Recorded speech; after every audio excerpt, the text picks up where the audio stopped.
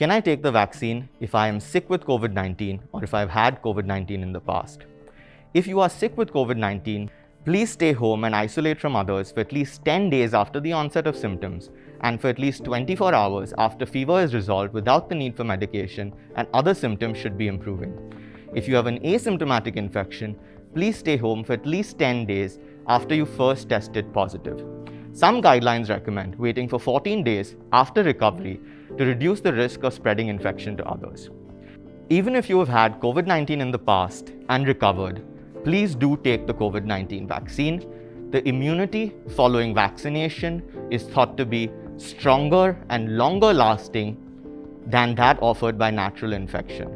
Therefore, it is important for individuals who have had COVID-19 in the past to get vaccinated.